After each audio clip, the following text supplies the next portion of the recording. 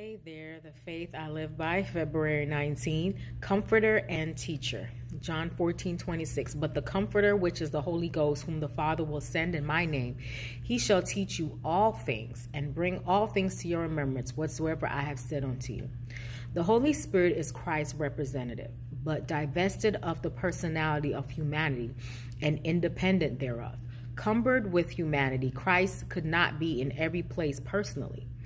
Therefore, it was for the disciples' interest that he should go to the Father and send the Spirit to be his successor on earth.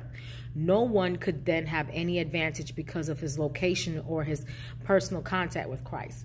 By the Spirit, the Savior would be accessible to all, because the Spirit has omnipresence.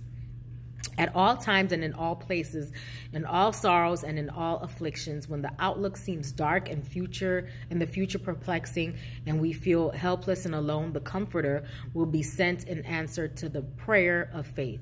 Circumstances may separate us from every earthly friend, but no circumstance, no distance can separate us from the heavenly Comforter. Wherever we are, wherever we may go, he is always at our right hand to support, sustain, uphold, and cheer. The Comforter is called the Spirit of Truth. His work is to define and maintain the truth. He first dwells in the heart as the Spirit of Truth, and thus he becomes a comforter. There is comfort and peace in the truth, but no real peace or comfort can be found in falsehood. Through the scriptures, the Holy Spirit speaks to the mind and impresses truth upon the heart. Those who are under the influence of the Spirit of God will not be fanatical, but calm and steadfast, free from extravagance in thought, word, or deed. Amid the confusion of delusive doctrines, the Spirit of God will be a guide and a shield to those who have not resisted the evidences of truth.